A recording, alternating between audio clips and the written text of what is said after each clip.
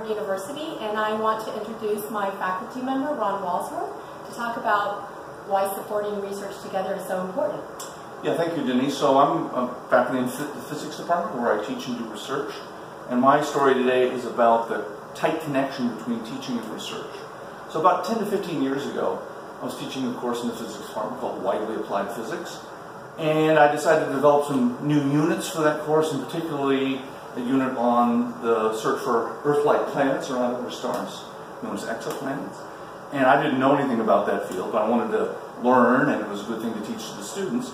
Talked to some of my astronomy colleagues, developed a unit for that course, and through that process, I learned that one of the major limitations that astronomers had for finding Earth-like planets around other stars was that their telescopes and their spectrographs, which they use to look at the stars and the Doppler shifts of the stars induced by the planets as they go around them, those spectrographs drift over time, and they try to correct for those drifts, but they weren't using state-of-the-art technology, which I knew about from the optical physics community, technology called the laser frequency cone.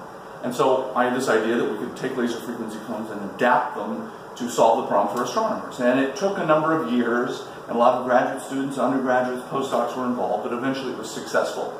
We built a prototype, and by like 2011, I think, we had a prototype of this so-called astrocone now at a telescope in Arizona. And by 2014 or so, we had a final version at a real state-of-the-art telescope that was in the Canary Islands off the coast of West Africa. And by 2015, we had it working well enough that we could stabilize the spectrographs in the telescopes really, really well. So that problem technically was now solved, and now the astronomers have the ability to be able to see Earth-like planets around other stars. But the story's not finished because, in fact, though now the instrumentation is stabilized, it turns out that the stars themselves have noise. They vibrate, they have sunspots, things like that. So we've moved on to the next step of the problem, which is build a small telescope to look at our sun to try to figure out the origin of these effects so we can correct the data analysis pipelines to be able to now take advantage of our astrocone and really find those Earth-like planets around other stars.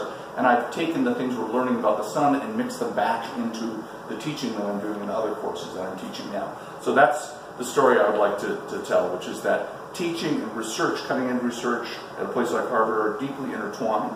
The students are closely involved. A lot of the ideas either come from them or are stimulated by the faculty's desire to teach to them and learn ourselves. And so that's my story.